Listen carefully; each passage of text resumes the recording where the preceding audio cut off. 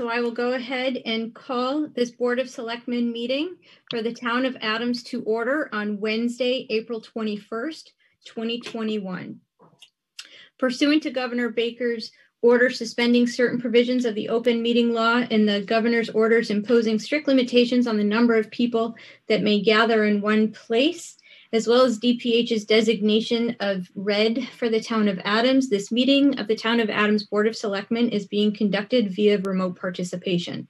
No in-person attendance of members of the public has been permitted, but every effort has been made to ensure that the public can adequately access the proceedings as provided for in the order.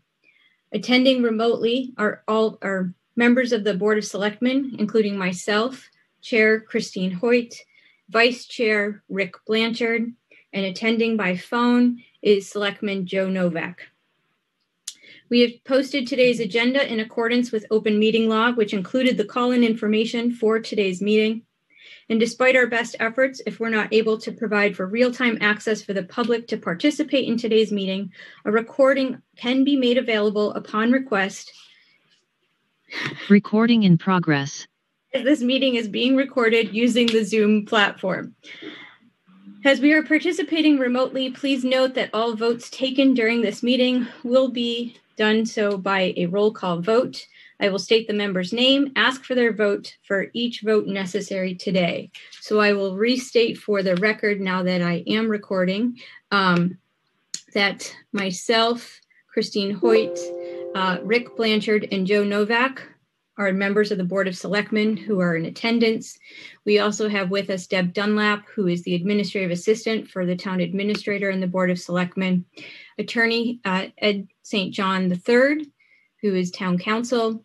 We have Holly Jaco from the Adams Library, and with her is the ratification of the library ad, Natasha Beauchesne.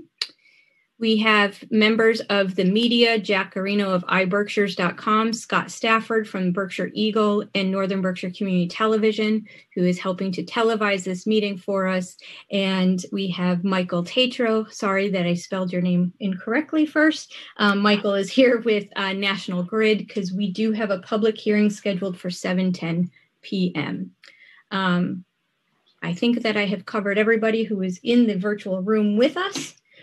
So with that, I will go ahead and ask everyone to please stand for the Pledge of Allegiance. I pledge allegiance to the flag of the United States of America and to the republic for which it stands, one nation, under God, indivisible, with liberty and justice for all. Thank you very much. The first order of business is the approval of minutes for the March 31st, 2021 workshop.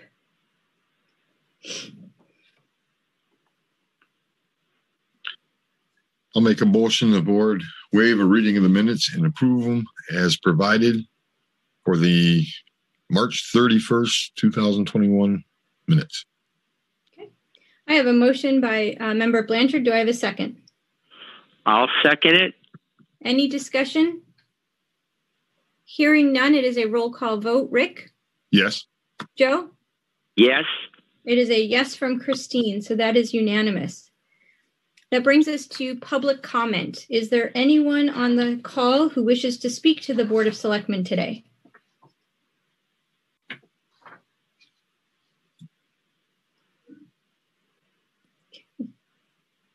Hearing none, I will go ahead and close public comment. I will keep an eye on time. We are at 7:05 p.m., so we do have 5 minutes before our public hearing. So I will move on to new business. Item A, which is the ratification of DPW seasonal laborers. We do have a ratification letter here. Dear Chairman Hoyt, this letter is to advise the Board of Selectmen that subject to the board's ratification, as provided in Section 10 of the Town Charter, the following individuals have been appointed as seasonal laborers for the Department of Public Works: Ryan Booty, Mike Durant, David Holt, Sean Marco, and Marcus Leak. Mike Durant, David Holt, Sean Marco, and Marcus Leak have worked for the town in this capacity in the past and are returning to augment the DPW full-time staff for this season. Subject to hiring requirements, DPW seasonal laborers will begin immediately at the rate of $13.50 per hour. The town administrator did state that they did go through the process of interviews. These are routine appointments, and three of them actually helped to prepare the cemetery last week in time for a funeral. So most of them are returning from previous years. There is funding for them to finish this year, and there is funding in the budget for fiscal 22. Madam Chair, I'll make a motion that the board ratify the appointments of Ryan Booty, Mike Durant, David Holt, Sean Marco, and Marcus Leak as seasonal laborers. Okay, I have a motion by Member Blanchard. Do I have a second? Second. Okay, any discussion? Hearing none, it is a roll call vote. Rick? Yes. Joe? Yes. It's a yes from Christine, so that is unanimous. The next item on the agenda is the ratification of the library aide and cataloger, Natasha Beauchesne. I have a letter here. Dear Chairman Hoyt, this letter is to advise the Board of Selectmen that subject to the board's ratification, as provided in Section 10 of the Town Charter, Natasha Beauchesne has been appointed to the position of library aide for the Adams Free Library. Ms. Beauchesne's skills, demeanor, and references indicate that she will be a good fit with the current library staff. We look forward to having her join the library team and our community in this capacity. Upon your ratification and the passing of all hiring requirements, Ms. Beauchesne will begin the position effective April 26, 2021 at the grade 4 step 1 rate of $15.56 per hour. Respectfully submitted, Jay Green, Town Administrator. Jay did send us a note today letting us know that this position is budgeted for fiscal 22 and is replacing a retiring employee. This will maintain the library staffing at normal levels, and I will turn things over to the director of the library who is on the call and can introduce Tasha. Hello. So thank you for letting us get this on the agenda. And we are looking forward to filling this position. It is a retirement. One of our staff retired this past fall, and we are looking forward to having Natasha work with us. She comes highly recommended from her references, and her background and education make her an excellent candidate for this position. So, Natasha, do you have anything you'd like to say? Yeah, I would just like to say thank you for having me on the call, and I'm looking forward to starting at the library. I'm very passionate about it, so thank you. Thank you, Holly. Thank you, Tasha. So, would anyone like to make a motion to ratify this appointment? I'll make a motion that the board ratify the appointment of Natasha Beauchesne to the position of library aide. I have a motion by Member Blanchard. Do I have a second? I'll second that. Second by Member Novak. Any discussion? Yes, just out of curiosity, I'd like to ask, is Natasha from the town of Adams? I'm from Dalton. Okay, I just asked that question. Okay, thank you very much. Okay. If there's no other discussion, it is a roll call vote. Rick? Yes. Joe? Yes. It is a yes from me. That is unanimous. Welcome to the town of Adams, Tasha. Welcome to the team at the library, and I appreciate both of you being on the call this evening. Okay. So I will, it is now 7:11 p.m. So my apologies, Michael, who's on the call, waiting for a public hearing. We do have on the agenda to go into a public hearing National Grid has a petition for pole and wire locations. It's 530 feet southeast of the center line of the intersection of Friend Street to Service House at 60 West Burt Street. So I do need a motion to go into the public hearing. So moved. And do I have a second? Second. It is a roll call vote. Rick? Yes. Joe? Yes. It's a yes from Christine, so that is unanimous, and we are now in the public hearing. I will turn things over to Michael Tatro from National Grid to walk us through that.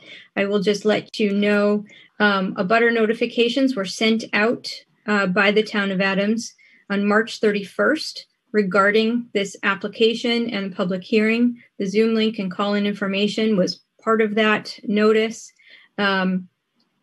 And I know that Michael is on the call to answer any questions, address any concerns, and discuss this topic.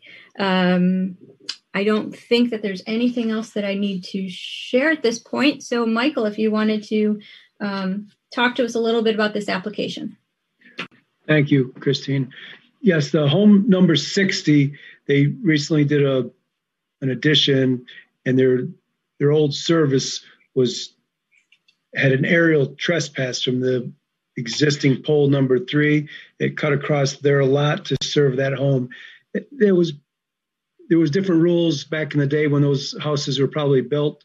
So we want to put another pole on the side of the road in the town take to serve that home number 60, and we won't have an aerial trespass there. And then if the property up above ever gets developed, there'll be one more pole already in place. That's what we want to do. Okay. Any questions? Sure. Are there any questions for Michael? Do we receive any correspondence from abutters? I did not receive anything, and Deb is shaking her head that we did not.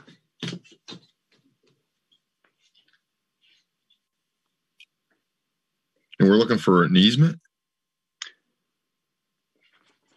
Not an easement. We usually petition the town for permission to set our equipment in the town take, the side of the road. And so we have to get every town's blessings before we can't just put any equipment in the ground. We have to have permission, whether it's on private property or public property. So then they'll be on the tax rolls. We'll be paying tax on that infrastructure, and we'll have permission to maintain the wires and the pole in its location. Okay. Well, I will make a motion that the board grant permission. Wait, hold on. Rick, before you do that, we're still in public hearing, so I do have to just see if there's any other comments from public. I do have to ask that question, although I don't see too many members of the public on the call. Okay. And then I'll entertain a motion to come out of public hearing. So moved. Okay. And do I have a second to come out of the public hearing? Second. Okay. It is a roll call vote. So Rick? Yes. Joe? Yes. It's a yes from Christine. So that is unanimous. So we are back in session. Rick, if you wanted to make a motion, by all means, go ahead. Yeah, I'll make a motion that the board grant permission to National Grid for the placement of a pole to service 60 Friend Street. 60 West Burt Street. West Burt. It's West Burt. Okay. I have a motion by Rick. Do I have a second? I'll second that. Okay. I'll open it up for discussion. Yes, I just have one question regarding abutters. What determines the abutters when letters were sent out notifying abutters? Who are abutters and who received the notification? Deb, would you like to unmute yourself? Yeah, thank you. So the abutters were just the properties that were touching the property that's going to be having the adjustment made with the pole. There were only 2 of them, and I don't know their names off the top of my head, but there were only the 2 that were just on the either side of that residence. Okay, thank you very much. Any other questions or discussion? Hearing none, it is a roll call vote. Rick? Yes. Joe? Yes. It is a yes from me, so that is unanimous. Michael, thank you very much for calling in and talking us through that petition from National Grid. Thank you. Appreciate it. Have a good evening, everyone. You too. Okay. That'll bring us down to new business item C, to set the town meeting date for Monday, June 21st, 2021. I will just let you know that we are looking to once again hold an outdoor town meeting as we had done in September. And we have contacted officials at Bow Field to see if the date would work for them and use of the space. And it is my understanding that the logistics would be similar, if not exactly the same as the town meeting we had in September, where there will be a tent, audio, etc. Planned for. So the earlier we set the town meeting date, the earlier we can start booking all of those items, because we will have to sign some contracts for those items. Okay, I make a motion that the board set the town meeting date as Monday, June 21st, 2021. I have a motion by member Blanchard. Do I have a second? I'll second that, but within the motion, can the time be incorporated also? The time is yet to be determined. Okay, the time is yet to be determined. Okay, I'll rescind that. Okay. And I'll second it. Okay. Any discussion? Okay. Hearing none, it is a roll call vote. Rick? Yes. Joe? Yes. It's a yes from Christine, so that is unanimous. Item D is to open up the town meeting warrant for any citizens' petitions that would like to come forward. This is the practice of the Board of Selectmen to open up the town meeting warrant. It will be open for 2 weeks.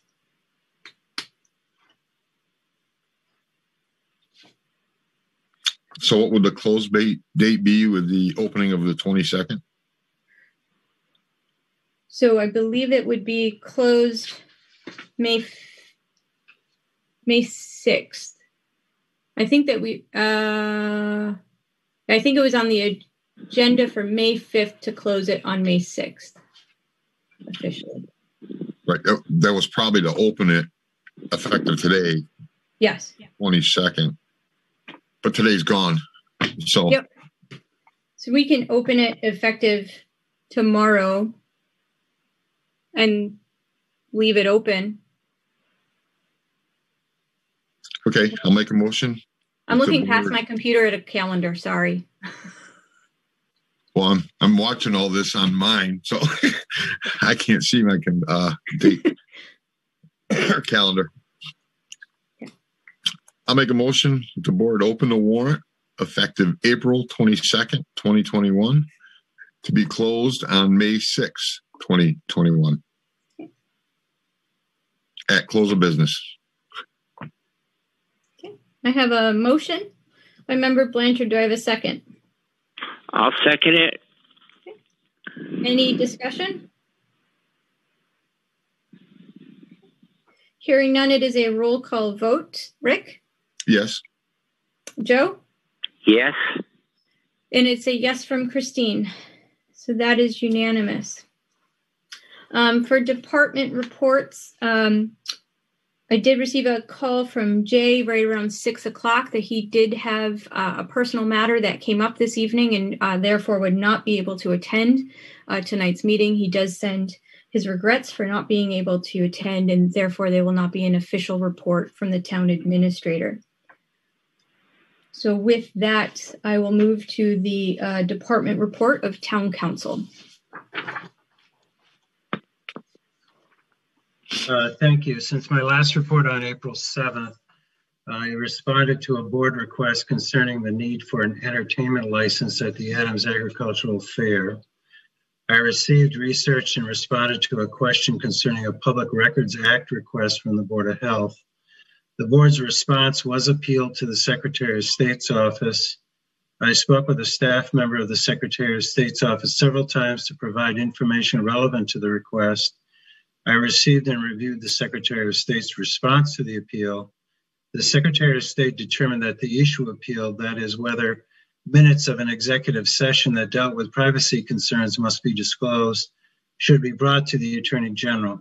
No further action on the town's part is needed at this time. I received and forwarded to staff an updated purchase and sale agreement for the 26 Commercial Street parcel. I received and responded to another Public Records Act request from the Treasurer Collector. I attended the April 14th Board of Health hearing, or a portion of it, I should say, and I provided an opinion concerning a conflict of interest question. Thank you, Ed. I know that you had sent me the information about the entertainment license at the Adams Agricultural Fair.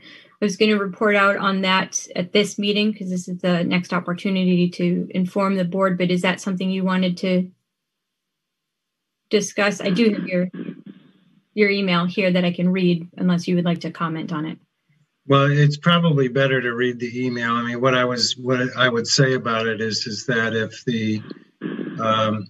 if the agricultural fair is entertaining the idea of having a concert, and I think that was what was mentioned, that the chapter and the statute that I quoted in my email to you is pertinent to this, and it would require that an entertainment license be obtained, not so much as to entertain or think about denying the request so much as to address any public health and safety and traffic concerns and the like, so that you're not dealing with a situation where you have crowding and serious traffic issues and health issues. So it's obvious to me, it's obvious that it's necessary.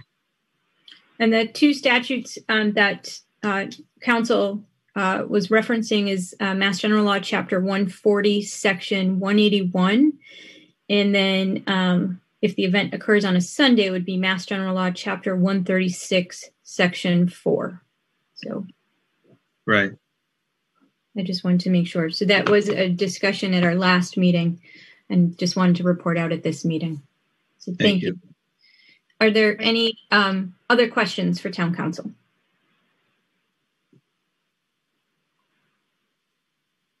Okay. I'm hearing none. So I think you're good, Ed. Okay, thanks. This might be the earliest we got to town council's report. It is very early. Thank you. That's excellent. All right. That brings us to subcommittee and liaison reports. Rick. I have nothing. Okay. Joe? I have nothing. Okay. And neither do I. Announcements and good of the order. Rick? Nothing. Okay. Joe? I have nothing. Okay. I have one announcement. It is from the town clerk.